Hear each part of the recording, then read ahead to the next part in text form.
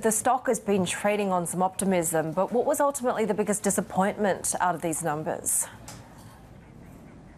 Right. I think what brought the stock back to square one, the last over the last week really was that there seems to be more uncertainties facing the stock. As firstly, the company now is pushing for global e-commerce comeback in China as well as overseas. So they are going to be spending more in 2024. Possibly actually giving up, the profit gains that they've actually made, in the last 1 year, and that's one. Secondly, they've also highlighted that there are uncertainties in market conditions that may actually hamper divestment plans, including the IPO of Tainiao. So these were the two key things that actually stood out, that overshadow, I would say, the enlarged share buyback program by the company.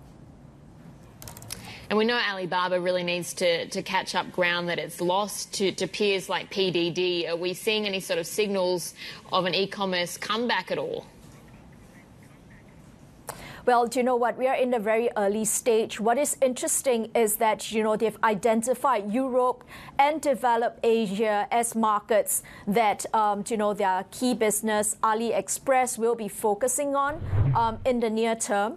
So, that may actually slow down some of the expansion by PTD outside of US. We'll have to see what actually comes through over the next 10 months. Should we be expecting a Tainiao IPO to take place this year? Well, I guess given the very subdued indications from management overnight, I do think that, it is a function of market conditions right now. If we continue to actually see valuations at the current depressed valuations, I don't think that this is an IPO that will come through before May of this year, which is the indicative timeline that was earlier communicated. It may still be on the cards for the second half if the market and sentiments towards China turn for the better.